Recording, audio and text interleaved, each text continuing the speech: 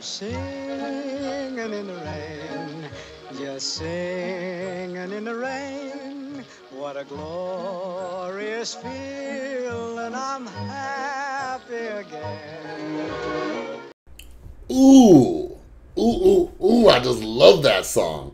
And it's the perfect song for this video, which is all about rain, all right? So rain is actually a mindfulness practice that I'm gonna teach you about today.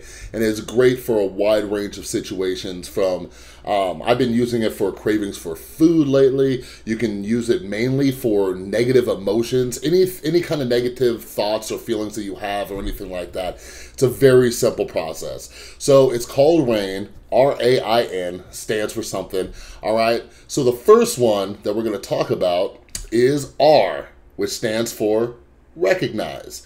So what we're doing is we're sitting here and we're recognizing what's happening, okay?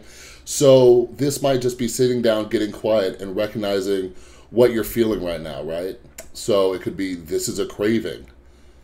This is sadness. This is anxiety. This is loneliness. This is anger. Whatever the case may be. See, part of it is that our brain gets wrapped up in the story, but we're not taking the time to recognize that this is just what that feels like, what these body sensations are. So that's what the R is. The next one is by far the most important one, and that is the A, all right? The A is for accept and allow.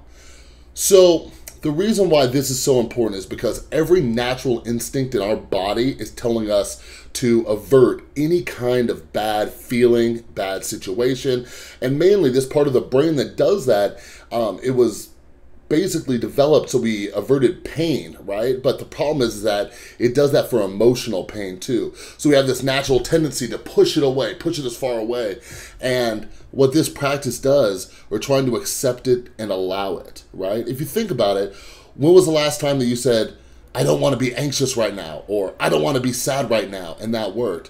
What accepting and allowing it means, for me, is just letting it run its course, recognizing what it feels like, and letting it take up as much space in my body as it needs to. Not the thoughts about what happened and what led to it, but just that body sensation and giving it room to grow and expand and do whatever it needs to do. Because this feeling will pass. So the next one is the letter I, all right? The letter I is for investigate, okay? Now, don't get it twisted. We're not investigating what caused it at this point. What we're doing is investigating, what does this feel like? Right? Oh, do I feel a tightness in my stomach?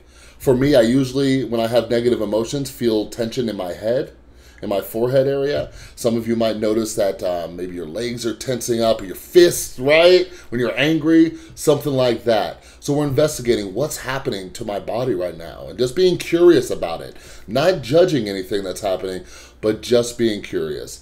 And lastly, we get down to the N, which is noting. Okay, once this feeling or this craving or whatever it is runs its course, we're gonna mentally note it. We're gonna say, that's what it felt like, right? This is what came up, this is what I experienced, and that's all right.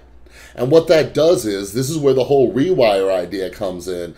It starts to retrain your brain. Your brain starts to say, oh wow, that's just a feeling. That's just an emotion. That's just a craving, whatever the case may be. And it starts to tell you, oh, wow, that's okay, right?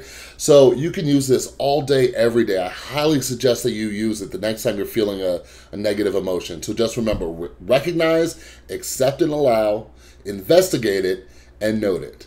And I'll leave you with this. See you next time. Come on with the rain, I've a smile.